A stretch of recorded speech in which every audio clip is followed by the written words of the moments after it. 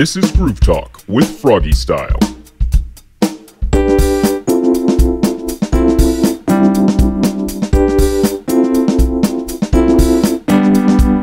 Like the biggest skill that any broadcaster or podcaster, I guess it's the same thing really, can have is making you as a person feel real and making everything else just seem like a normal human interaction. Yeah. Because like, even you look at I'll look at radio specifically, you'll have people that are like, I use like an oldie station, it's a lot of like, yeah, it's 27 minutes past the hour, you know, therefore it's getting messy. We're gonna get messy with Bruce Springsteen, Q107 or whatever it is. Yeah. And it just feels very no one talks like that. Yeah, exactly. Right? It's dumb. Yeah, and that's another thing about podcasts too, is like, who would have thought that with the culture that we live in, like it's such like a instant gratification culture, you know what I mean? Like small clips, like 30-second videos are what's hot. Yeah, like a quick Instagram hit or like a Twitter video. Yeah, exactly. Totally. So who would have thought 3-hour conversations would be such a huge thing, you know what I mean? Oh yeah, well that's why even with like, there's one that Real Love has done is Dragons, because you have, you know, up until, God, even like 8 years ago when like Adventure Zone or like Acquisitions Incorporated started, like D&D as a thing was just not, it didn't seem portable. Yeah. Because it's 4 hours of like constant just stuff happening, and who has that attention span? Yeah. Turns out a lot of people. Yeah, exactly. I think that like people appreciate like just being given the opportunity, you know what I mean? To be like, well, yeah, I do want 4 hours of content or whatever, like interruption free and stuff like that. And it's like something that's never really existed before. Like the closest thing you could get was a movie. And a movie, like a long movie, is 2 hours, 2.5 hours, and that's completely uninterrupted. That's almost changing now, though, because like even that garbage Fast and Furious Hobbs and Shaw piece of shit. Sorry, can I swear? Yeah, go for it. Okay, good. Even that fucking Fast and Furious Hobbs and Shaw piece of shit it was 2 hours and 17 minutes. Oh wow. It was terrible. It wasn't even worth like Tuesday afternoon matinee money. And now that was like, okay, all right. I mean, Avengers was 3. Lord of the Rings, the extended cuts were 4.5. Yeah. That's like, I think that's my, for one sitting for a movie, that's like my maximum is Lord of the Rings, extended edition, Return of the King. It's so long. It's so needlessly long. But also you get like goofy old Tom Bombadil just like naturing it up at the end, which is fun. Yeah. Tom Bombadil is the best character in Lord of the Rings. I will fight anyone that tells me differently. I think that like it was a couple of years ago, but I just watched all of the extended editions in one sitting. And wait, like in one day? One day, yeah. No! That's so much fantasy nerd shit. That's so much. From like basically when I got up to when I went to bed, it was just Lord of the Rings. Oh my god. I did have one D&D day that was, I think it was 10 hours and 48 minutes by the end of it. Wow. And I was DMing it, and I think I went home and I sat down on the stair and I fell asleep like leaning up against like my railing. And I got up at 2, and my girlfriend was like, no, honestly, you just were dead. I just left you. And then, yeah, I think I slept for like 10 hours afterwards, because like watching a thing is something, but like even like playing it and getting involved or like crafting the story is just like, all right, I've been doing stage theater for 10 hours. This is the line. Yeah, especially DMing it, like playing it like is a little different, but when you're DMing, like I don't know about the D&D groups that you DM for, but the one that I do specifically, they're all my friends, and they just give me such a hard time. It goes back and forth. Like there's a definite like love-hate relationship. Like, because I know with my one DM, because I have a game I run and a game I play in, and my friend Fraser's our DM in the game I play, and we're like really RP heavy. We're all former actors, like, and performers in some way. Yeah. So like it gets a little weird, but after a while, like you can tell like Fraser's starting to get a little exhausted with us, and we're like, do we let up? No, fuck with him more. Keep going. Yeah. And then my players do it to me. I'm like, I deserve this. This is something that I have brought on myself in the gaming universe. Yeah. Anytime I play, because like one of my friends who's in my group right now, he also DMs and I'm in his group. and like every time he gives me a hard time, I'm just like, and then I'm like, oh yeah, I'm like literally the worst player to DM for. So I. Oh no, are you a murder hobo? No, I'm like, okay. One of my characters was a rogue, and his thing was he just stole everything. Okay, yeah. So like, it's a great rogue trope. Yeah, as it exactly. should be. Yeah. No, but like no matter what, it's like, can I steal that or whatever? But I didn't really. I made him like an RP kind of juggernaut. You know, I didn't focus too much on damage, and I put like all my stuff into like charisma and stuff. So. Those are my favorite characters to both play for and to play. Yeah. Like I'm in the midst of writing a character right now, because in the game I play, and I fucked up real bad. We're in a dicey spot, and I realized I'm away from the party. I'm a warlock, and I've already used one of my spells, so I got one spell slot left. Because in warlocks you get like 2. Yeah, you get 2. Or 3 if you get really far in. Yeah.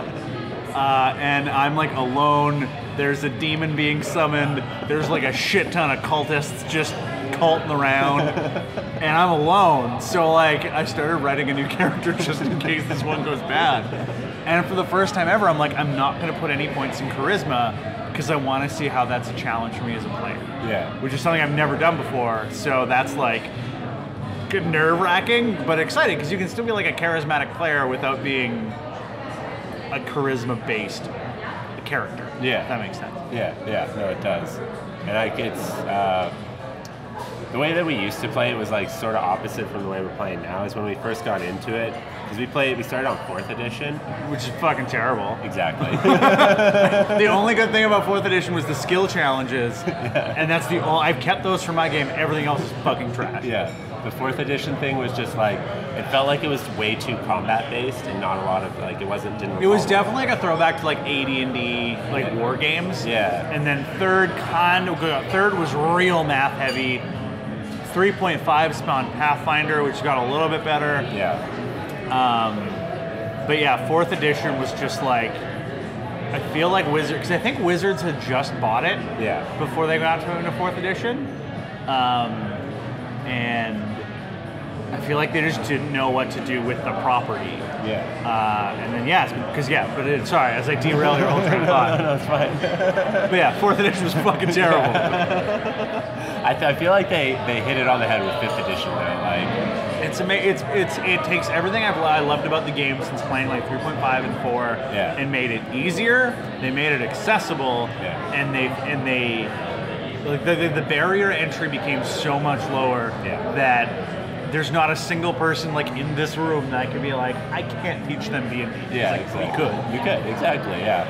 And like we did try playing Pathfinder, which is based off 3.5, and like it was fun, but like when you get into it, when you really get into it, you realize that they've almost there's too much going on. There's a lot of math, and there's a lot of situational things that are for very specific nuggets. Have you play tested Pathfinder 2? No.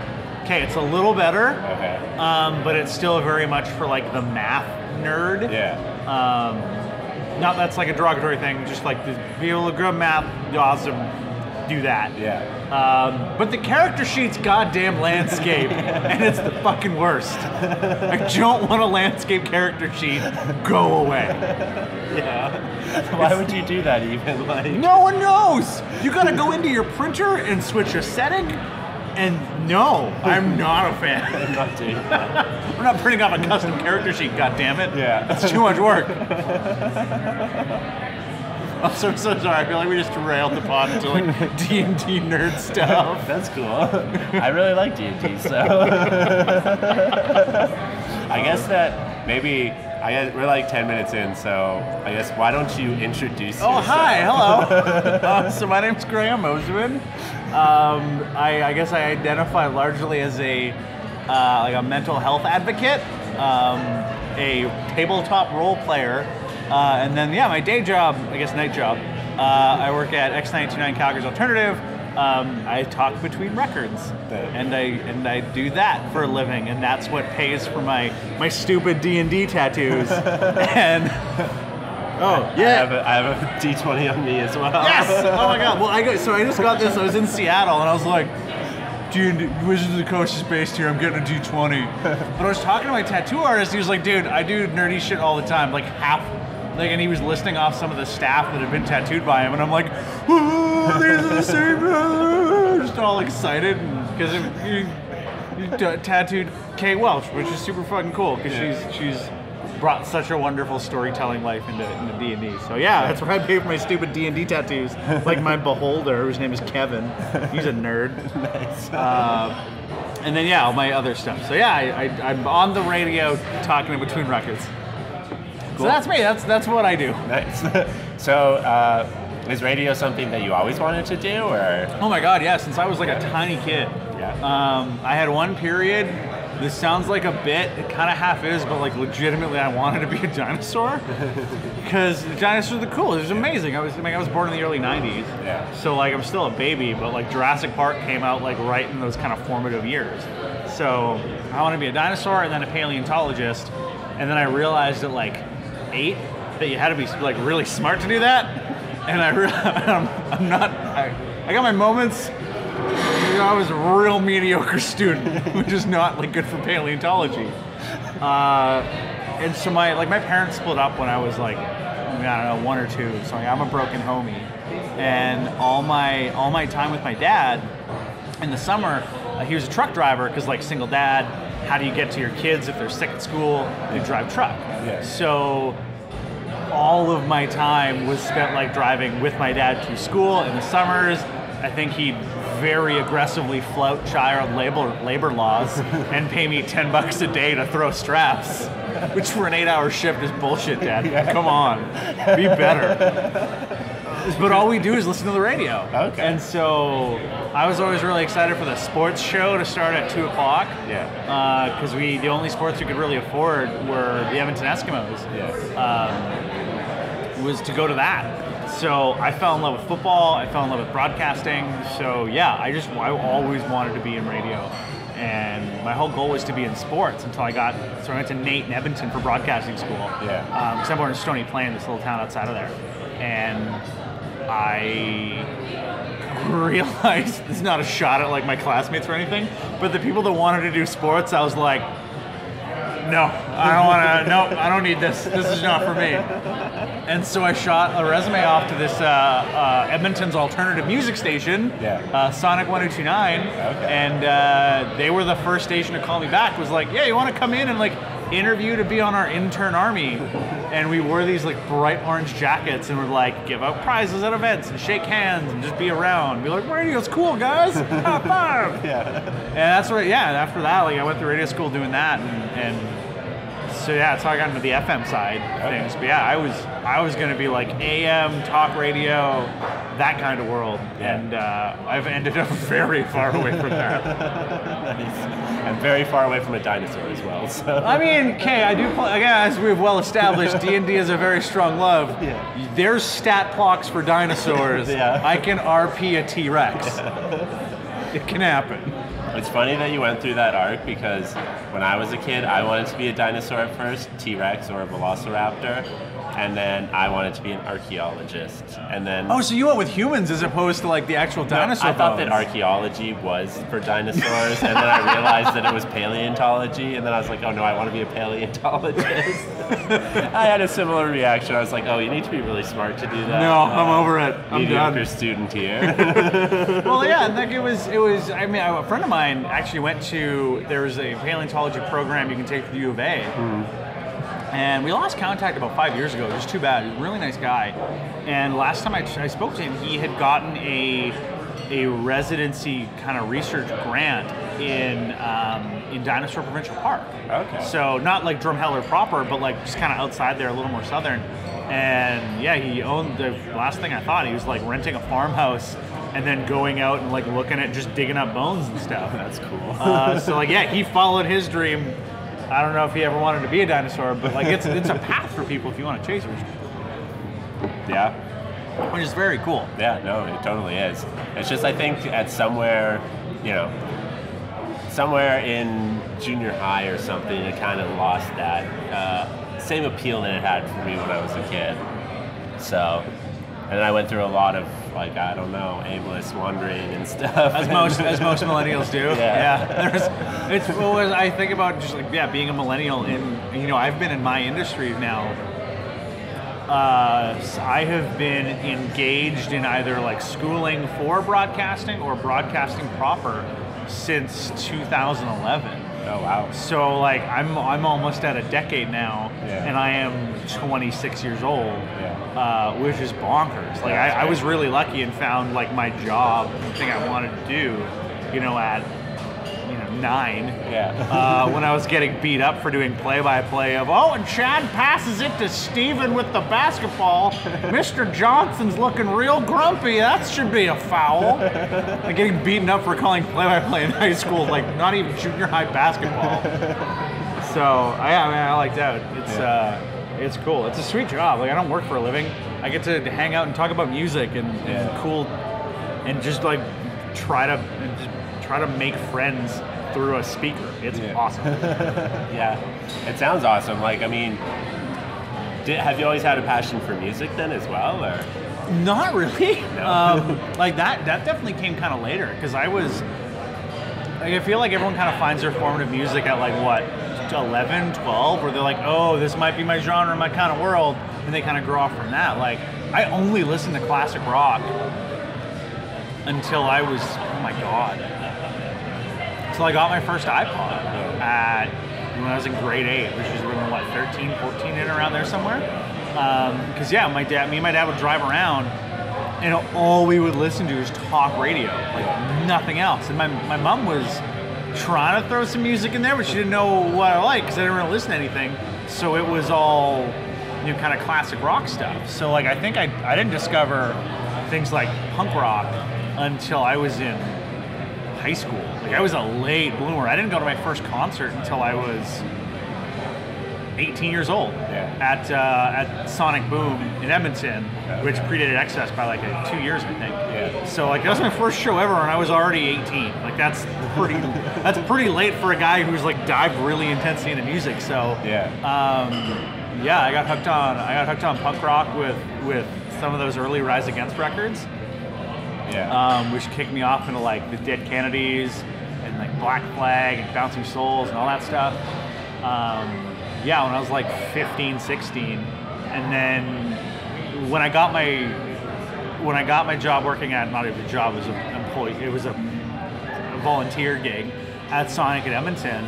Like I kind of liked the station because I thought the announcers were funny, but I didn't really pay attention to the music, and I listened to the music and I loved it. And I got to meet all these super cool people. Like they were big at the time. Now, like I met Finger 11 when I was first there, and that was really cool. I met Rivers Cuomo when I was 18 years old because he was in for an interview. I didn't really get into it until I was like 18, 19, and then I got super into punk rock and that kind of world. And now all my favorite bands are somehow linked to New Jersey in some way, shape, or form, which is really weird. So I was definitely late to the music party, and now like it's a kind of a cliche to like work in radio, but like I listen to a lot of music and a lot of podcasts, because especially in like the kind of alternative universe, like there's so much good shit coming out right now, and even stuff that I personally probably wouldn't have found on my own. But even I know she's like the kind of in thing right now, but like Billie Eilish is really crazy good for a specific style of music. Not something I probably ever would have touched, but it just touches on kind of things I like in music enough. But like, I can still get behind it even if it's not on my turntable. That's fair. If that makes sense. Yeah, no, totally. I feel like our paths were kind of similar. I didn't get into music until I was like in junior high. My dad gave me an AC/DC CD. And he was like, here, and I was like, okay, I'll give this a listen. Give me a Guns N' Roses CD, and then didn't realize that it had swear words, and he took it away. Oh no. That AC/DC, that was like, I listened to it so much that I can't listen to AC/DC anymore. Dude, I worked in active rock radio, so like X is like the more alternative side. I worked in straight up active, like, bros, we're here to rock, and we're here to rock your face.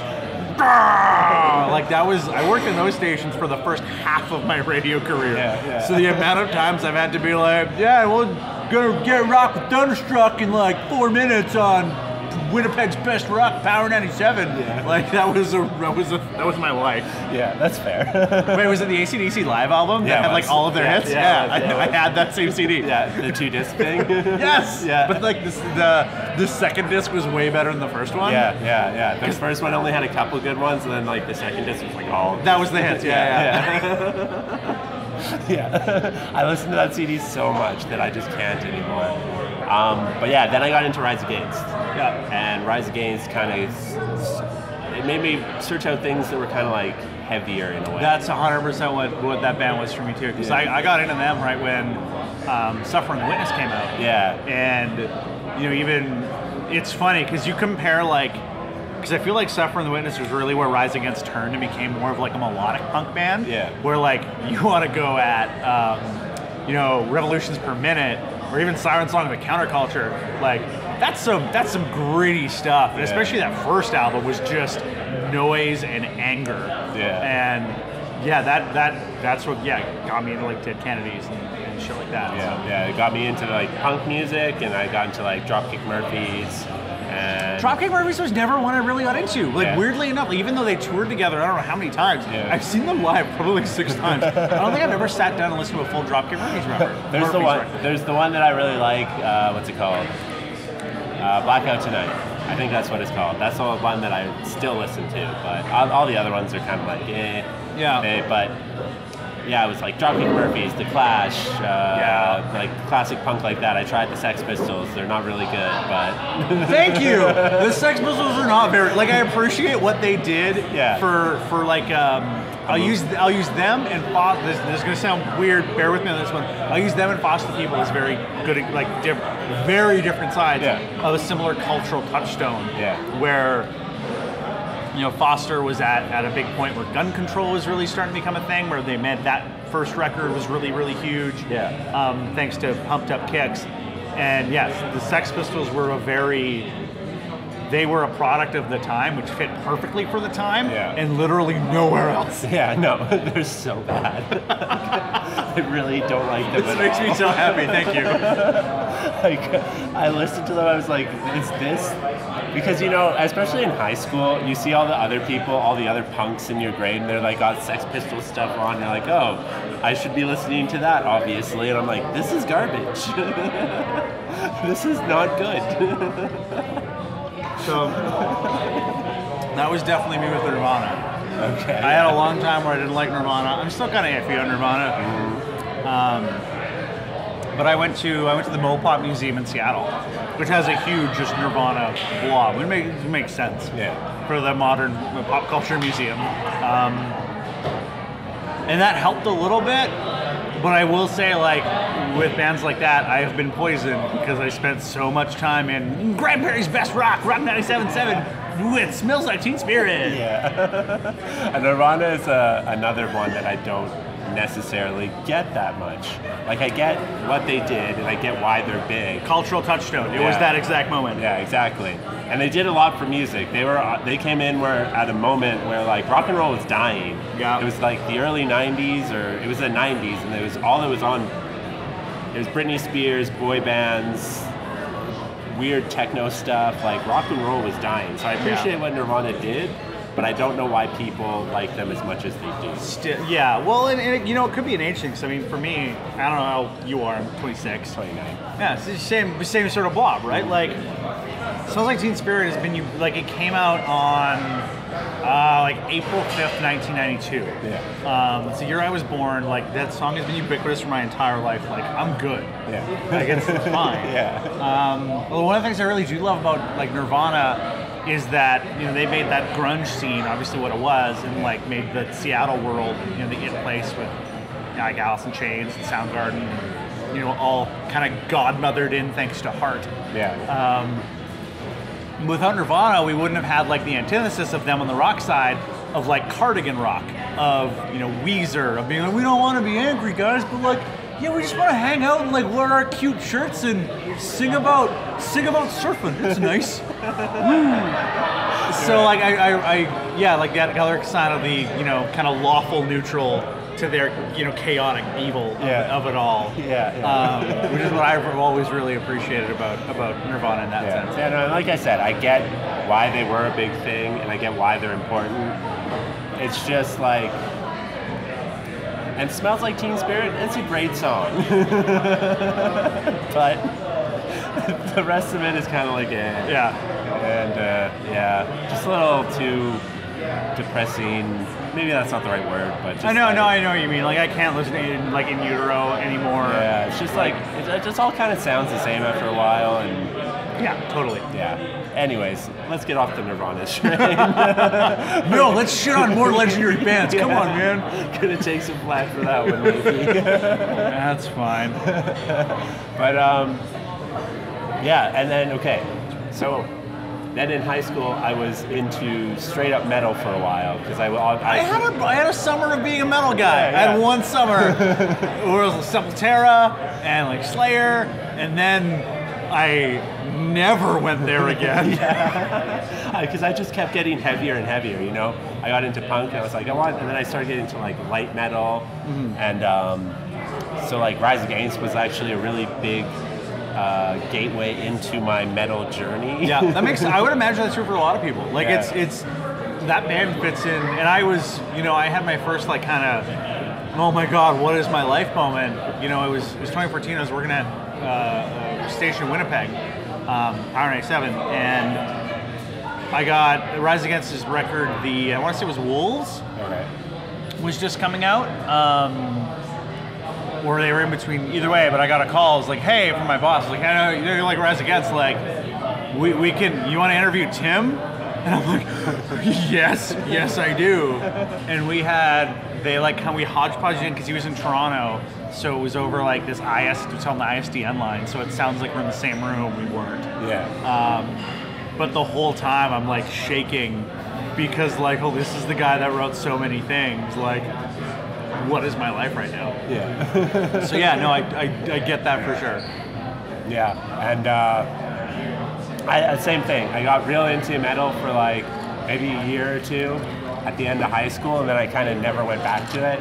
I can still listen to it and appreciate it for what it is, but it's just like, it's not my choice anymore. I don't get the people who just are like all metal all the time. Yeah. It's like the same with Nirvana, just like, except all metal kind of starts to sound the same after. There's a lot of yelling and a lot of anger. Yeah. There's a lot of anger. I can respect it for what it is and the technical side of it. Yeah. Because like metal musicians are some of the most like technically precise. Oh, they're unbelievable. Yeah. It's incredible what there's actually this local band here who, God, I love and hate them so much. But I use Fuckboy as a great example of a terrible band full of amazing musicians. Like, they're such a technically precise and perfect band that makes garbage fucking music. And like, I love all the guys in that band. Like, they know this. Like, it's really good by being shitty. So I guess they're a bit though. So. Yeah, but like, that's when, after I got through my metal phase, is when I kind of came into my own, like, that's when I really started actually getting into music, you know? And that's when I started exploring, like, just all music, and that's when, like, music kind of became a really big thing to me. And that wasn't until actually after high school, when I was into, like, my 18, 19s. I think I was probably about, because I worked at a country station. It was my first job ever at, Fort McMurray's Country 93.3 CJOC. I had this like a little country phase for a while. Yeah. It was right before country went like super. Oh yeah, we're in an arena singing about trucks. Truck time. Like, it's before it went that zone. And you had like this kind of fading out of like very storytelling focused country. Yeah. And so like I got in that really well. Like after that is when same thing. I think I was about 20-ish where I found my zone, both in like generally as a music fan, and especially among like the Canadian music scene. Yeah. Because I think the first Pup record came out then. Yeah. And that was like a nice, oh hey, this is some of this like kind of angrier stuff that I like, but it's not just noise. Yeah. Which Pup still does. And I don't know if you listen to their new album, Morbid Stuff. Oh my God, it's so good. Like the first lyric of the first song was like, I was bored as fuck, sitting around thinking all this morbid stuff, and I was like, hi, my depression's screaming at this album right now. Yeah. And it's while still being like a little angry and guitar driven. Yeah. Which is dope. Yeah, that was I think the first like record that really did that for me was Keziah by Protest the Hero. Oh man, there's so many good Protest the Hero records too, though. Yeah. But Keziah was the first one that I listened to, and like it was still like very melodic and very technical, but it was like angry and heavy, which like I very much appreciated. But it was still like very pretty in its own way, you know, like with some of the vocals and some of the lyrics. And I was like, this is insane. It was like everything that I liked about music all just like thrown into one. Well, see, and I hit that with the Gaslight Anthem. Okay. Which was another band I discovered through Rise Against. Yeah. Because they toured together. And I think it was right before Handwritten came out, which I want to say was like, oh God. I'm sure I could look it up, but I think Handwritten came out in like 2013. And that was already their fourth record. Yeah. Or third record? Fourth record? Fourth record. One of them. And that was like, I was seeing them open up for Gaslight open up for Rise Against, and I was like, whoa, okay, there's a lot of my feelings being sung right now, and I don't know how to process this. In like a really kind of great and empowering way. And then that shot me back into listening to like old Gaslight stuff. And then seeing Gaslight tour with Frank Turner, and seeing Frank Turner for the first time was a life-altering moment. And getting into like that more kind of English punk zone. And then now all of my bands have been somehow connected back to either Gaslight, and like they've toured together or recorded together. So I got into like Chuck Reagan, and then I forgot that he was in Hot Water Music, and so I had like another Hot Water Music phase again. And then into like even guys like Northcote from Victoria, who has toured with Hot Water Music, and Chuck Reagan, who have toured with Frank and Gaslight and Dave House, like all this stuff that all my favorite bands are also friends in real life, which I've learned like in radio, which makes me really happy. And so like it's crazy like what bands. It's like the Cerebro from X-Men, like that when Patrick Stewart first puts on the helmet. And you see those lines shoot from person to person to person to connect everyone in this world that he can nerf with his mind because he's a class 5 mutant. That's what it is with music, for me anyway. That was a really long riff for very little payoff, but I'm very sorry. That's fine. That's what podcasts are, man.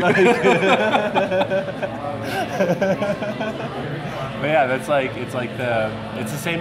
Like when I was getting into music too, it'd be like, you would go to a show and you'd be going to see somebody, and then the opener. I get so mad at people that don't go see the openers. Yeah.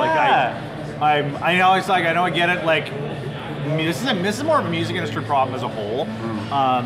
You got especially for local shows. Stop putting your opener at 12:30. Like I put a lot of love for one venue in town for this one, and I mean they don't do it out of like care for people that would have day jobs. They do it because they flip their venue over into a dance club, and so it'll go from like hipsters going to see whomever to like, okay, that girl's having her 19th birthday and she's just like so ready to dance. But that's Commonwealth. Okay. It was a great room. The acoustics are awesome. The staff's really sweet and chill. But if it's a rock show or like an alt show that like we at X are presenting, they go on at 8, maybe 8:30 at the latest, and are done by 10. That's amazing. Like, and if you want to get more bands, like people to come out to your openers, God love Dickens, I'm not going to a show if the band I want to see isn't going on until 1:30. Like, you can't even order Domino's after that point. Fuck off. I'm tired and hungry and fat. Like, leave me alone. Especially if this show is on between Monday and Thursday. I've been to a lot of God love Dickens. Even, although I guess Vern's doesn't really open during the week, so it doesn't matter. But like, But yeah, no, like honestly, I've talked about it before. Like, why is it that the first band is going on at 10 o'clock at night? Like, that is... Makes zero sense to me. Maybe it's just the aging person inside of me. You know, goddamn it, we should be really good if I can see my bands with the guitars at 4:30. I can stop for a tapioca at 6 and be home by 8 to watch my stories. 100% though, I want to be at home by 8 to watch my stories. Exactly. Because my favorite D&D show starts at 8 p.m. or 7 p.m. Pacific. I want to be there for it. Fuck off. Exactly. Like, even on a weekend, like, I don't want to be out until 2 in the morning to see my favorite band. Like, the latest the main act should come on is like midnight. And then, like, if people want to party after that, then do something else. Put on a DJ or something. I don't know. But well, this is something I've been trying to spend a little bit more time in the States lately.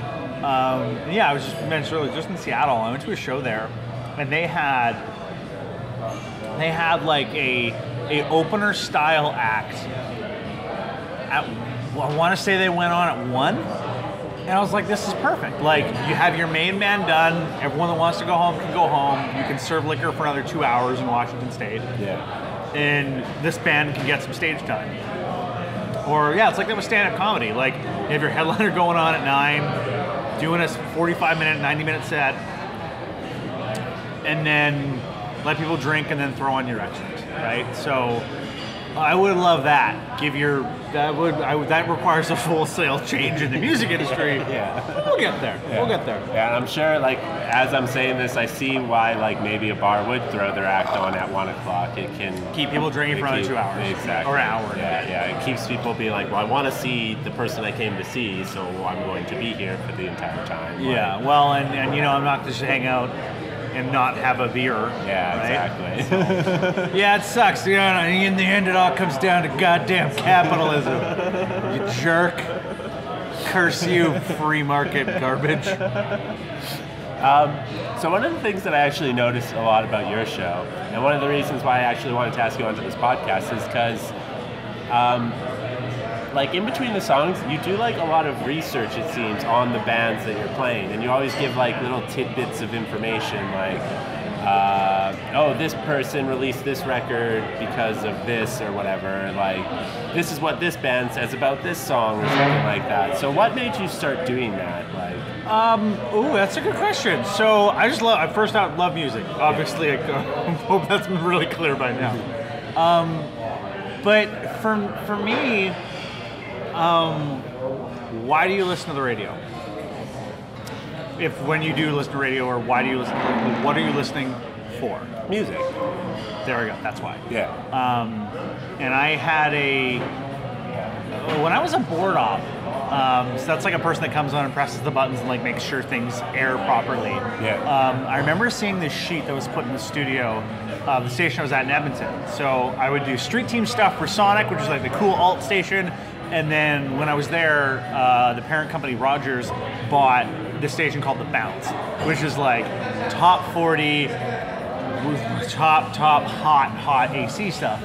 Which was not my music, but there was a sheet that the program director, a guy named Al Ford, who still runs Sonic 102.9, put in the studio. And it was just this kind of ranking of what we talk about and what is important to our brand. And the first thing that came up was the music we play, and the second thing that came up was our city. So that was something that was really kind of stuck with me for a long time. I'm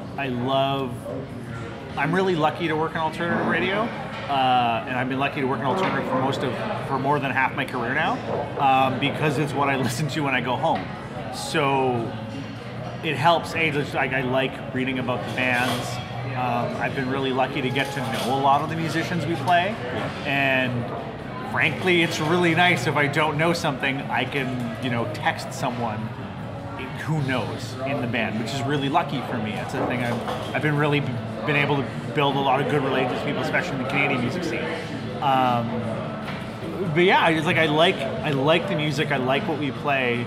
I want to learn about it. Yeah. And if I've learned one thing about broadcasting, the things that people most connect with, because in the end of the day, my job is to keep you listening for as long as possible. Yeah. Like that is my role. Yeah. Whether that's doing it through comedy or the city or like myself or the music, doesn't matter. Every announcer has their own different way of doing it. And my boss, Christian Hall, is very much like, do stuff. Just try whatever you want to do and just see how it goes. Yeah. So for me, it's being excited about the music we play and selling the fact that this stuff is fucking rad. Yeah. Like, it's cool to get a new song that, like the one we just started playing now, the song itself is 2 years old, but Matt Mason's track Cringe. That song is amazing, and it has so much kind of raw emotion to it. While being a very beautiful melodic song, I love getting into that. So for me, what I want my show to be is I want it. I won't get excited about what I'm doing unless I actually really like it. So I just talk about things I like. Yeah. And music being one of them. Yeah. So it's funny. I think I probably have at X right now the most music-based show. Because we're really lucky. We're just allowed to like talk and do whatever we want. Like I have a lot of weird stuff on my show from time to time that are either just like weird produced bits or just, I don't know, for lack of a better word, me fucking around. Yeah. But when I came to X 4 years ago, my boss, Christian Hall, who's he's an incredible. I'm so lucky to have him as a boss. I'm not just saying that because he's signing my paycheck, but he's taught me so much about the industry of broadcasting. Yeah. And he's like, when I came to X, he's like, all right, this is what your show is. Your show is made up of this plate of all these different ingredients that make the whole meal that is the Graham Mosimann program. And right now, there's a lot of music here. My whole show is pretty much music focused. It was a very Alan Cross inspired type of thing. Okay. And because that's what I've been doing for so long, and that's what I was really good at. And so it was when I came to X, he was like, hey, this is an ingredient. Let's not let this mashed potatoes overflow everything else. Let's like scrape that back and try and put other things in here, whether that's like really nerdy stuff like D&D or like I talk about video games a lot on my show, or like even some more sportsy stuff or Calgary stuff. Because I mean anyone can listen to Spotify, anyone can find the songs they want in a better, easier way. My job is to give them something that they cannot get on Spotify. Or have FM broadcast be convenient enough and free. You don't get a data charge for listening to X for too long if you're over terrestrial radio. So it's you're not going to find what I hope is something that you can just read off Wikipedia. Because I like to put in the time, I like to put in the research, and I like to ask questions of people. So that's a very long ramble of having a TLDR. I like it. I talk about it because I like it. That's cool though. Like that's like again, that's why it's like why I started this podcast. Is because I was just curious about music. And I knew a lot of people in my life who were doing music. So when I first started a podcast, I just wanted the first idea I had was to just do a travel podcast. Because I was kind of working for my friends as like a travel writer, or like I was just handing them pieces and stuff. And I was like, oh, maybe I could do a podcast and that would be like cooler, You can, tie everything in. Tied it in. That lasted like 3 episodes. I was like, I don't know that many people who have traveled places, and then I was like, oh, but I know a lot of people who are in the music scene. So then I started doing this podcast, which is a music podcast. And of all the industries, like I'm lucky enough to spend time into, the ones I am most attracted to are the ones that are filled with passion. And I don't want to generalize. I'm not saying your Aunt Becky isn't really passionate about her job at H&R Block. I just don't give a shit.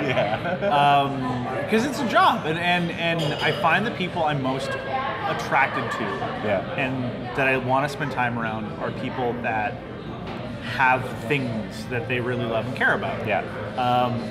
If your life is based down to, like I'll use my dad as an example. My dad has his job driving truck because it allows him to spend time with his kids, with his partner, and allows him to go camping a lot. Those are his things. Like that's his purpose. My purpose, is like tie everything together. I don't want to work. I don't want to work for money to get the thing I want. I want everything to be the thing I want. Yeah. I feel like it's a very millennial thing. Yeah. So yeah, whether that's like D&D or music or travel. Yeah. Yeah, it's just more fun. And people in music are generally pretty fucking cool. That's the thing too. It's like just talking to passionate people, and no matter what they're passionate about, like if they're truly passionate about it, it's interesting. You know Yeah, what I and mean? you can't fake it. And that's one thing I really have learned through broadcasting and try to put through my show. I want, even if it's something a little more niche, like Dungeons and Dragons, tabletop role play, or even comic books. As non-niche as those things are becoming, there's still a more narrow audience than some other things. Yeah. I believe, and I think this has served me well through my career, if I do something with excitement, it's hard not to get excited about whatever it is. Like you hear something that someone's super jacked about, you just see their body language changes, they change, and it's hard not to get fucking jazzed about it because they're excited about it. Yeah. So if I can tie that into the world of broadcasting, sweet. That's what I'm trying to do.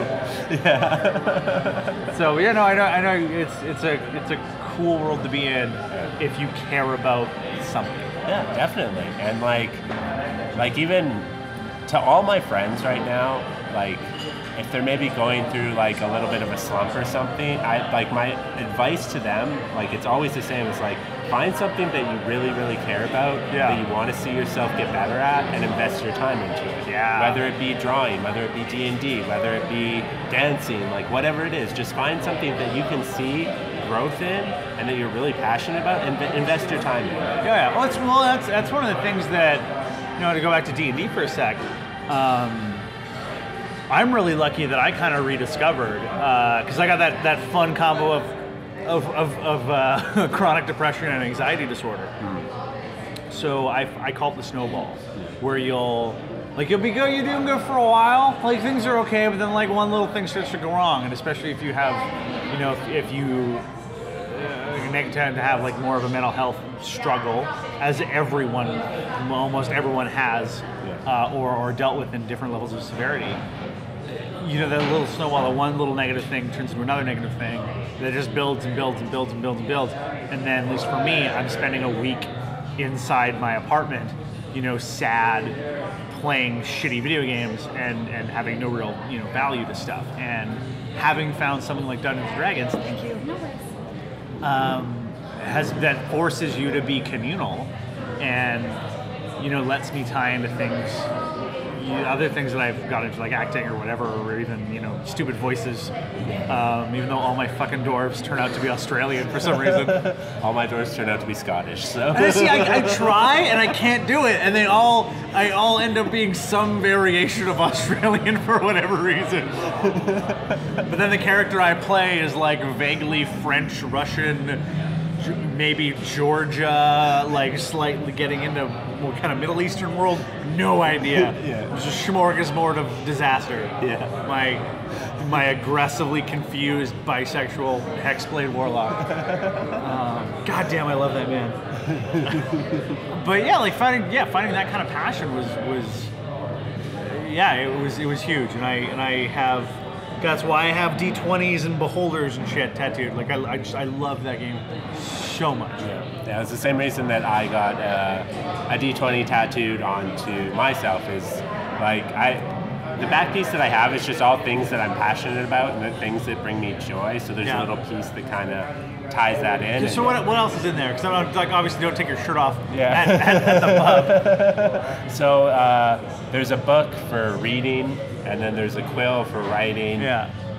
And then there's like a baton for conducting music that represents music, as there's like music notes coming off of it. Oh, that's dope. And then there's a D20, and there's like this little potion pot thing, which is supposed to represent plants and gardening. Yeah. So that's so rad. At the time that I got the tattoo, those were all the things that I was like very, very passionate about. And those are the things that made me happy. So. Well, man, like I got my all tattoos are super, like pretty nerdy for the most part. Like I got feathers on my one arm. I'm supposed to have one feather for every radio station I ever worked at. I kind of got forgotten about, so I'm a couple stations behind. But I used to be in theater, and the last play I was in before I gave up theater to go to radio had a lot of feather symbolism on that one. So that's those ones. And then after that, I was just like, I like things that are cool. Yeah. It's like, I like, this is a bit from Hitchhiker's Guide to the Galaxy on it. Like, it's a D20, it's a beholder. I got the boss of the Shadow Temple from Ocarina of Time on my thigh. Dope. Oh my god, it looks so like the first time I had kind of spent real time with my now common law partner. Like I think I came out of the washroom and I was just like wearing like underwear or whatever. She was like, "What the fuck is on your leg?" And I was like, "Wait, what do you? Is there something on my leg?" She was like, "No, that tattoo. What the hell is that?" And I was like, "Do you not know it? Like this." It's a monster from a video game that came out in 1998. What's your problem? I don't understand. Still one of the greatest video games that was ever made, I think. Yes, so. Absolutely, no question. Like that game was revolutionary. Well, because it was Ocarina of Time was, as we're looking at it in the music lens, all the music, even in its like kind of 64-bit. Kind of glory was I can hear the music of the Shadow Temple, in my head, like the I'm just getting happy thinking about the forest music, like it's the temple, like the music in that game was so incredible. Yeah. And honestly, I don't know if there's been a game that's kind of matched that. I mean, as we look at it through the lens of nostalgia. As well as maybe like Journey. You ever played Journey from a few years ago? Beautiful, still amazing. Yeah. Or even like Red Dead Redemption. The music in that game was incredible. Yeah. They continue that on in RDR2. Like the music feels like its own character in the games. Yeah. Which is cool. Yeah. Last of Us didn't really do that, but it was more atmospheric. Even just the fact that they somehow tied music into the actual gameplay of Ocarina of Time. Like you had an ocarina, you played music to summon things or transport to places. I distinctly remember being in high school band with my alto saxophone and jazz band, and one of my warm-ups was I had noodled out how to do the Bolero of Fire. Yeah. And that was one of my warm-ups when I was playing once. We were at a music festival, because I was a high school band nerd. We were at a music festival in Sun Peaks outside of Kamloops, and I started like playing that before my warm-up, and some guy from like, I don't know, Vancouver Secondary Musical Theatre Academy like ran over and just gave me a hug, because it's such an amazing connective bond. Yeah. Which is super fun. Like there's so much power in music. Yeah. Oh, definitely. And it's not even just music. It's just, again, I think it goes back to anything that you're passionate about, like whether it be video games or comic books or anime, or when you find somebody else who is also passionate about those things, you become friends. You have a connected point forever. You're best friends instantly, and you just nerd out about that thing. As we've done for like 40 minutes. Exactly. Like, I walked into the bar, we had like our formalities, and like the conversation hasn't stopped. Even as I was setting up the microphone, we were still talking. Like, I was like talking to cool people, man. It's helpful. Yeah, it's all right. Oh man. Like, and so you just like, that's the thing about like, again, having passions too, is it draws you and it helps you find that community. And having a community, I think, is really something that a lot of people lack in their everyday lives in today's society. So, well, especially, you can even, like, you have the ubiquitousness of the internet. Yeah. It's the great unifier and the great isolator all at once. Like, I've been really lucky to found a couple different communities online that have been really cool. I recently started going to a kind of a group therapy sort of thing. And I've never done group therapy before. I've been in therapy for 4 years. I've never done group therapy before, but having found it in the past like 2.5 months or so, it's amazing how much it can kind of change your sort of outlook to like look at a thing on a calendar and be like, that's jam for when I'm gonna go hang out with my band buds. Like, this is where I'm gonna go to my group therapy. This is where I'm going to play D&D. To kind of make a well-rounded person. Yeah. Which is super fucking cool. Yeah. Well, I think that today more than any other time, we kind of understand what it means to be a more well-rounded person. You know what I mean? It's yeah, totally. Like back in the day, it used to be like Because you work till you die. Yeah, exactly. Work. And that was admirable, you know what I mean? It's like, oh, I don't take sick days because I'm a good worker. And you're like, but now I think it's more acceptable to be like, you know what, I'm just having a bad day. Like, I'm off, I may need a day off, and people are more accepting of that. Yeah, you know? Well, I count myself really lucky. I mean, I took a, it was when I got booted from my D&D campaign once, and that was still like one of the worst experiences I've had in my life. Because I was a shitty player. I was not fun to be around. I was in a negative brain space. I was taking it out accidentally on my friends through the game. And I was asked to leave. Yeah. And I had to take a mental health day off work because I got up the next morning. I was like, I can't, there's no way I can be functional and entertaining right now. This will not work. Yeah. And I went in, I talked to my boss. He's like, are you okay? I was like, no, I'm not. He's like, do you need a day? I was like, yes. And it wasn't even a question. He's like, cool, fill out a sick form. I was like, do I need a doctor's note? He's like, how do I give you a doctor's note for a mental health day? It's a sick day. Move on. Yeah. And I was like, that was amazing. And I count myself really lucky to work at X92.9 for stuff like that. Even I've recently gone through some like a lot more intense mental health stuff. And it was, Kate, take some time away, figure yourself out. Now, how can we help you as an employee to be better? And you know, a lot of radio stations don't have that. And so I will count myself, and wherever I may work moving forward, that will be a key thing that I hope to look for. And if I'm ever in a hiring role, I hope that that's something that, you know, I can bring. I don't know.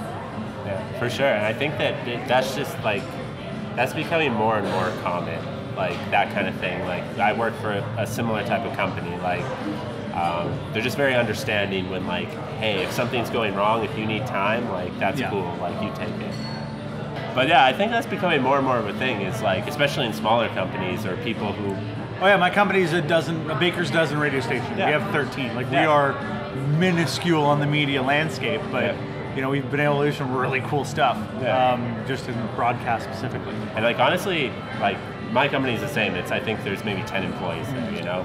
So it just makes it so that like, I feel like you're more responsible, because if you fuck up, then like you're dragging all these other people down. You can see the direct results of your fuck ups, so it makes you be more accountable and stuff like 100%. that. But it also allows your employers to like get to know you and be like, hey, you are having an off day. Like, do you need that time off? Like, because take it. Like, I want you to be at your best. You know? You having a day off and losing a day of productivity is not nearly as bad as you losing, you know, 40% of your productivity over a week, if you want to really break down the numbers. And you know, that's like one of the great unifiers of music. And you know, I'm really lucky to get to meet a lot of touring bands. Like, honestly, I don't know how they do it a lot of the time. We had Portugal the Man come into work about a year ago, and like, you want to talk about a group of guys that had their whole world change overnight. Like, that was that band, because they went from being like indie darlings to having like a pretty good following.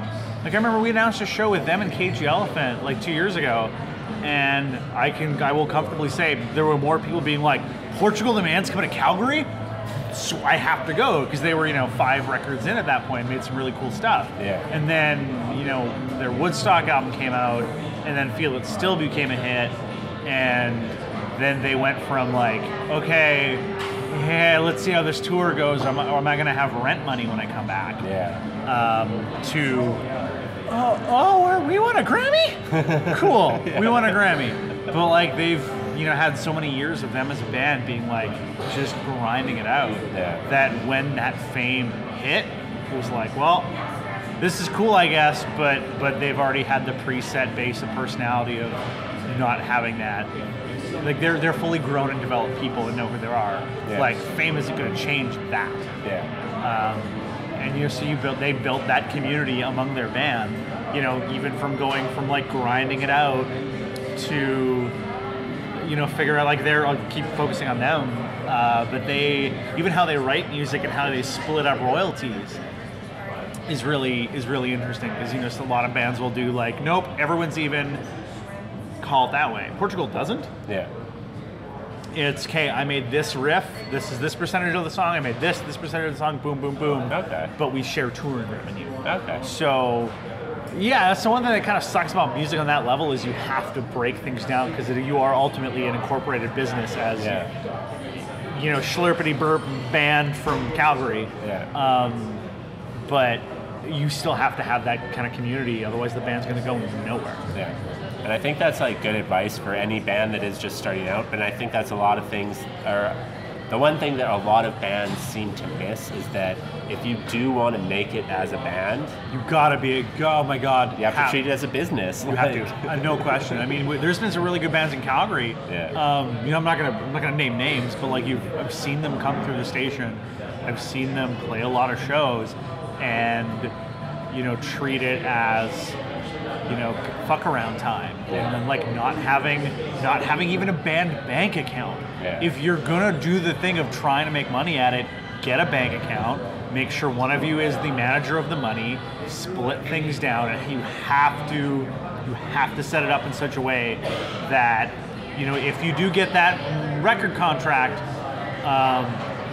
that there's already preset things in place for you guys to do stuff. I mean, otherwise you're just self-publishing, and hoping to make back your money, and hey, maybe we can afford a vinyl pressing this time. Yeah. And hey, if that's what you want to do, if it's your hobby, no knock on that. Yeah, no knock on that at all. If it's your hobby and that's the thing, that it's your hobby and that's all you're doing it for, then cool. But if you want to take it seriously, if you want to make it, and if you want to make music your thing, you got to treat it like a business. Yeah. Well, like, it's funny. I'll name a name. Like, a guy like Sean Hamilton's really good at that in like the Calgary music scene. He's really like super fun, chill, rad party dude, but like he also knows like where the business line is. Yeah.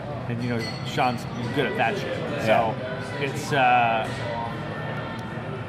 we're getting really deep in the Calgary music parts. That's what this podcast is about. So. But yeah, you got to have some kind of plan to it. Like even just making a band bank account and figure out who can access it and for what. Yeah. Is pretty key. Yeah. And I mean, like, I've talked to many different bands in the Calgary music scene now. This is episode 75 or 76. Which is awesome, by the way. I felt bad, like, because when you sent me the note, like, to come on, I was like, sure, I'd love to. And then I went back to listen to your catalog. I was like, shit, this is really cool. There's a lot of fucking rad people in this. I'm on board. Yeah, so I've talked to a lot of bands, and I've seen all the different kinds. I've seen the bands that have come in, and, like, you can tell they don't really know what they're just like, this is fun, whatever. And then you can tell when a band is like, I'm taking this seriously. This is something I want to do. Like, they're just more serious and more professional about it. They come with like, hey, this is our CD. Here, take a listen. Blah blah blah, stuff like that. I did not bring you one of my air checks. Even if I did, they're not good. I'm sorry. No, that's cool, man. But yeah, it's just like, if you want to make, unfortunately, as much as you may think it takes away from the music or whatever, if you want to make it in the business, you have to treat it like a business. Well, and if you want to get to the point where, you are dealing with a label contract, like, they'll force you to do it. Like certain labels will not deal with you unless you have a business plan. Yeah. Or if they really believe, they'll make you have a business plan. Yeah. And sure, it does take, like, man, it takes some of the punk rock out of it. But, put all that shit aside. You want to like be the punk rock parts about it? Put that shit on stage. Put that, no matter what you are doing, especially because your odds are probably not going to make a ton of revenue from your Spotify streams or your SoundCloud downloads. That was a bad pull. You make your money on the stage. Actually, that's one thing that's kind of both been really negative and really bad and really positive for the music industry as a whole, at least in my years of being kind of tangentially in it. God, the quality of the live show has gone through the fucking roof. I agree. Like, because people have figured out, like, you want to get people to come back. And I'll use Pop as an example again, just because I really love that band. They're so good. The first time they played in Calgary, I'm pretty sure they played at the Legion, like the #1 Legion downtown. Not that's bad, but like that's a great starting venue. And then after that, like their last show here, they were playing at the Gateway. With Craig and Jessica running that room and running the band side, and like they've had a great show there. And then now they're at McEwen Hall, and just every time they go out, they like get that crazy live show. They build up the fan base. They come back again and again and again. And they're still just a bunch of fucking 20-somethings that live in Toronto and make angry music. It's great. Yeah. So like that's what you have to make your monies. Your livelihood will come from touring, which on one hand blows. Like going away from your whole family and your whole life for like 6 months or so out of a time, and then hoping you have enough to cover rent when you get back is a scary world. Yeah. But yeah, I'll use like Modern Space is a really good example of something they did really well. Like they did not have a ton of money. I don't think they quite had signed with Warner yet, but they had a couple songs. And so they did the GTA circuit every week. Like they found a different room and played again and again and again and again and again, and until they got that Warner deal. And the first time they came to X was the first time I think they'd been out of province. I might be wrong on that one, but like it was definitely their first time in Alberta. I think it was their first kind of cross Canada tour, and they were like, "This is cool. Yeah, I've never been out here," because they just did that GTA circuit as many times as they could. Yeah, you get Vancouver and Toronto that has more of a natural kind of luck with that because you can just play. Yeah. And we have to travel an hour and a half just to hopefully get a set at Bose. Yeah. If that's the circuit you're kind of going for in Red Deer. So. Yeah, exactly. It's unfortunate, but it's the reality that Canadian bands do have to face is that our country's just a lot more spread out. Well, and that's like, I had an American band ask me once, like, why are all the bands from Vancouver or Toronto? Why is there no one from here? I was like, well, you can't tour. Like your costs are tenfold because you have to that's an extra hotel day, that's an extra van rental day, that's another day you got to pay the crew. Like it's hard. Yeah. Like one of the only bands that's doing really well right now, I think, is Royal Foundry from Edmonton, and I am. If this next record goes well, it comes out in October. Like if that record goes well, like they gotta move. Because they are not going to get the same touring experience on the level they want to if they're sinking, a tenth of their budget, not a tenth of their budget, like a 9/10 of their budget into traveling from Edmonton. Yeah. Which sucks because like Edmonton's a great music town. So is Winnipeg for that matter. Yeah. But yeah, a lot of bands. It sucks. You got to leave because you got to get close. So unless you're really stoked to tour Missoula, Montana, which is still 10 hours away. But I think gotta move, guys. I think that because of that, it has made Calgary kind of a very unique music Calgary, scene. Edmonton, and Winnipeg both have amazing. I wish I could say more about Saskatoon, Regina. I don't know as much. Yeah. The local scenes here are so tight knit, and they can be so supportive. Like you occasionally get like some shitty band drama, which just sucks. But you have creative people together who tend to booze. Yeah. Like weird shit happens. Yeah. But yeah, our local scenes are amazing, and Winnipeg really wins out on this one. Especially if you like a heavy scene. Dude, Winnipeg has a good heavy scene because it's cold and you're angry all the time. That makes sense. And you can't travel because like what's the next biggest city? Ooh, 6 hours to Regina. Ooh. Guess we're gonna go play Victoria Tavern again. That doesn't drink it anymore. I spent a lot of time in bars. So what's maybe something that people maybe wouldn't expect about radio that like, do you know what I mean? Like,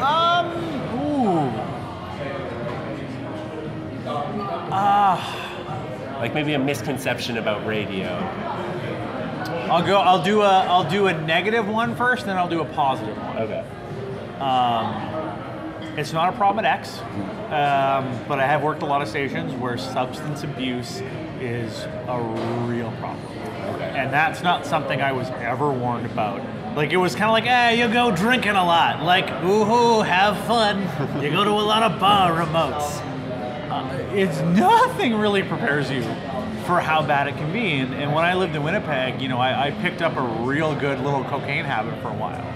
And I got into some other heavier stuff because like you end up in a certain crowd of people and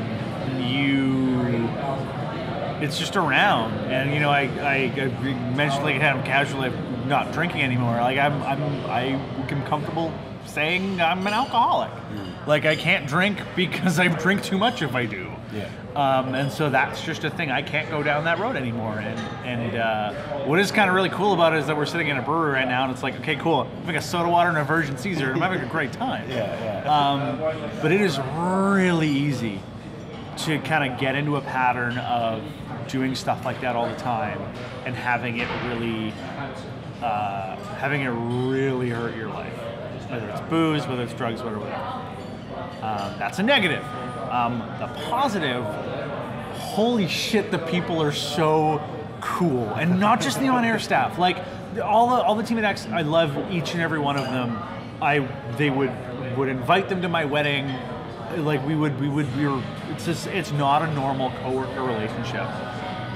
But even like people on the sales side, promotions, even you have like a traffic department. That's not like, oh, there's a collision on the Deerfoot, avoid it. It's called traffic because it's radio traffic of scheduling commercials and scheduling stuff like that. Like everyone is so cool and like fun and interesting and outgoing, and you have this wonderful mix of people.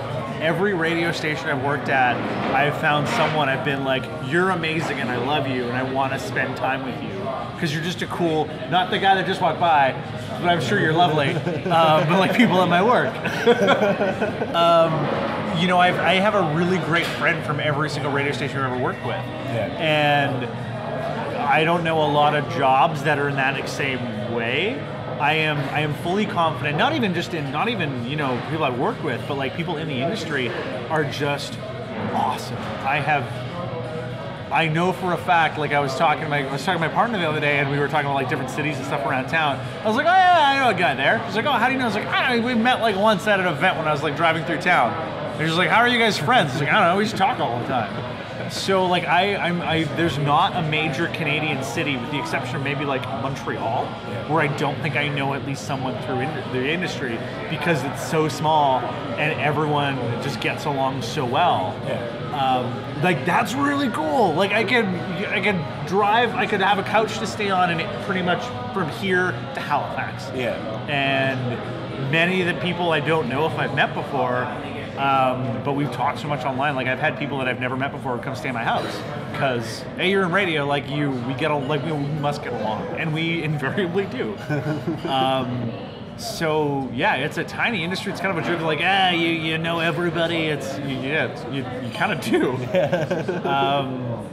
And I don't know if this is true anymore, but I've heard like the cliches like, oh, I'm sorry, I listen to the other station. You must hate that. I don't give a shit. Like I get paid anyway. Yeah, exactly. There's a lot of cool people that work at CJ in Calgary's case, or the Rogers. Like there's so many rad people that work at Sportsnet 960. Yeah. That's not our company. Like we don't. Yeah, it's not like the old Flames versus Oilers battle where you're like, we're gonna punch your face in because we're fighting, and like, yeah, we're competitive and we want to win. Like you're in this industry to be better than someone else. We all get along. Like everyone's pretty much friends. So that's super fucking cool, and that makes up for some of the darker stuff. So I guess where do you see the future of radio going then? I see it being a focus being put on personality over other things, and cool experiences, personality and experience over anything else. Because the excitement of like winning $500, I think, is negligible now. Like money's cool, everyone likes money. Do you know what's way better than saying, I want $500 from X92.9 to put on my credit card? It's, oh my God, I want a trip to Montreal to go see Portugal the Man. Like, what? That was awesome. So I think that as an industry is going to change to be more of an experience-based, kind of from a purely pricing perspective. And then, like it will be very, very personality heavy, because there's so much other things you can do and so many other ways to connect with people, or find the thing you want. What's going to set us apart is the personality. So I think that'll be a big one. I count Harvard Broadcasting as a company as one that's really pushing on that one, not just because it's on my paychecks, but because I've seen it happen. Like I've interviewed with other radio stations. I've been like, can I be myself? Can I do these things? Can I play Dungeons and Dragons on the radio? Like, no, too niche, whatever. Just like talk to records. It's like, well, then you're already handicapping yourself as a broadcaster. Yeah. Because of all of and this is really common in American radio, like I listened to a station in Seattle when I was just down there, I didn't hear a single content break. I didn't hear something interesting that gave me a sense of who the person I was that I was listening to. All I heard was, it's the 2-minute promise, we're never gonna play more than 2 minutes commercials, win tickets to this, blah, blah, blah, blah. Like there's nothing to it. Yeah. And it's boring. I think I'll use our guy that does weekends on our show, and is our digital content producer at X, Andy Barrage. He comes up with the weirdest shit I've ever heard. I don't understand half of it. It is amazing, and I love it. You're gonna have a lot. Like I think the era of being a morning show only driven station will and should be dead soon. Yeah. Because if you just have your morning show, sweet, like that's where you get your money, you get your advertising, you kind of build up from there. But if you want to be profitable all in all as a station, you have to be strong across the board. So, yeah, radio will still change. Honestly, the delivery method might be different. I mean, Greenland is now, it's Iceland. Iceland is now no longer has terrestrial radio. They have digital radio. They have digital across the country. Okay. That's a little tougher to bring in Canada, but I see that. That's probably a thing. So I don't know if radio will ever go away. Yeah. I think the profit margins will be different. So you're not gonna, make your $20 million because the profit lines aren't the same way there. Yeah. But or it'll segue to podcast as we're on podcast right now. Yeah. So I don't really know. I know that it is an industry full of tremendously creative and interesting people, and interesting people. People want to listen to people who are interesting. Yeah. Radio has interesting people. How that product gets to it, I have no idea. Yeah. But I think it will, Yeah. and it's cool. And as long as I'm lucky enough to apply my trade in this world or another, I'll count myself grateful for it because it's really cool. It's really fun. Yeah. Like we met through this, and I've had so much fun today. This has been awesome. Yeah, exactly. So yeah, that's a very as now become a thing. That was a rambly answer. But yeah, but honestly, rambly answers make my job very easy. So yeah, I am a blowhard. Everything's great. I hate it when I'm interviewing somebody, or I don't like to even call these interviews. They're people hate it. Yeah, they're conversations. But when it feels like an interview, that's when when it sucks. Yeah. Oh my god, dude! I interviewed this guy. It wasn't here. It was in Winnipeg, I think. And Jesus Christ, it was a new band too, and it was like you're especially Winnipeg's weird because Winnipeg loves their radio. Yeah. Winnipeg's a weird market outlier. People listen. You are a bona fide celebrity when you work in radio in Winnipeg. And this band that came in, and this guy was just fucking garbage.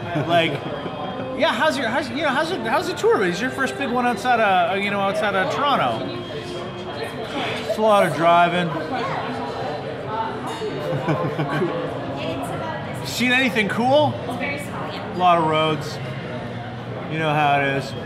Flat. It's like, fuck off, dude. Give me something. Yeah, you're not helping yourself. Yeah. You're not helping me at all here. Well, and even that's why Hold Up Our Counts is a great example. Yeah. That band created their own success. They did not just make good records, they did, but oh man, if they hit the pavement so hard to make a connection with every single person that they possibly could. And that's why they will, wherever their career takes them, they will be up there with, they will be in that Guess Who hip, maybe not Trooper, bad example, but those kind of legendary icons of Canadianity when their career is done, because they have made an effort to meet every single Canadian they possibly can. Yeah. And oh my God, that's been true since that band was, 21 years old and just leaving McMaster University for the first time. So that's, you gotta playing live shows, connect with people, selling the merch, being there one-on-one. Yeah, and that's another. I think that bands can take away from this is that it's not just about the music. You can be a great musician, but if you're a dick or you're not able to connect with people and you're very aloof, it's not going to be easy for you. It's about that connection. If you make a friend and you connect with somebody, they're going to get excited about your shit because they know you. They know you as a person. They can get excited about you and your shit. You know what I mean? Yeah, it helps, and it'll honestly also make the road experience a lot easier. Yeah. You can make those friends in different cities. I really like to become friends with this one band, and last time they came down, we just went to go hang out. And we went to Local before it shut down on 17th Ave, and we just hung out for a night.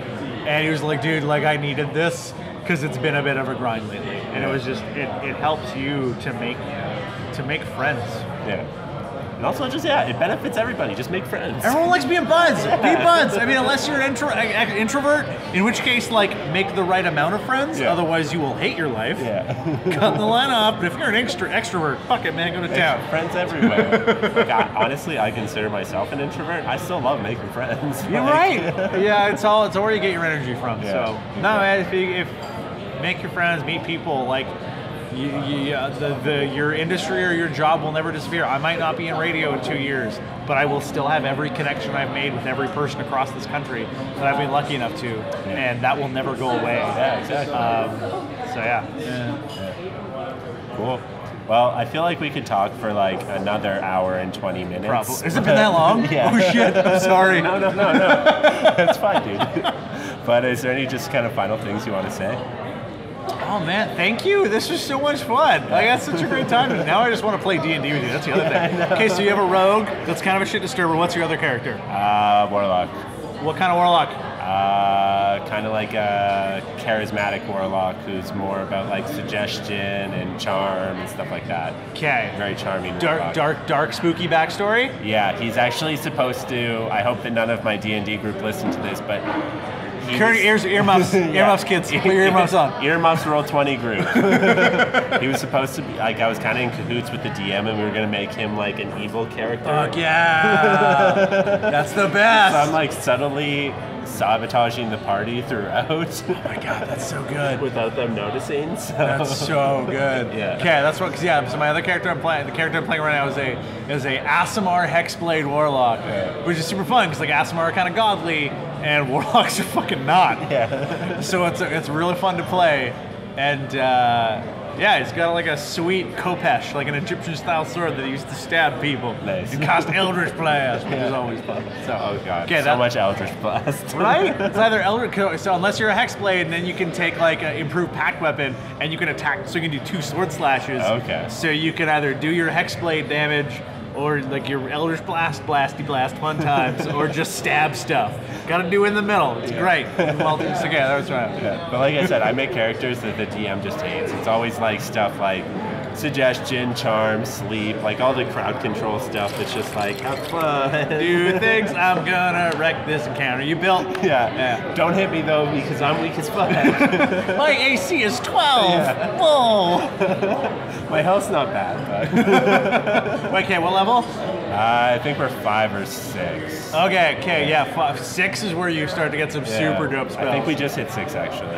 Yeah, because I got a level 7 Hexblade. Yeah. So we're getting close to level 8, but there you go. That's what I wanted. That's what I wanted. That was my final question. It's about goddamn D&D because it's the best. It's how we started it off, so it's a good way to finish. This is super fun, dude. Thank you so much. Yeah, no, thanks for being on the show. I really appreciate it. And scene.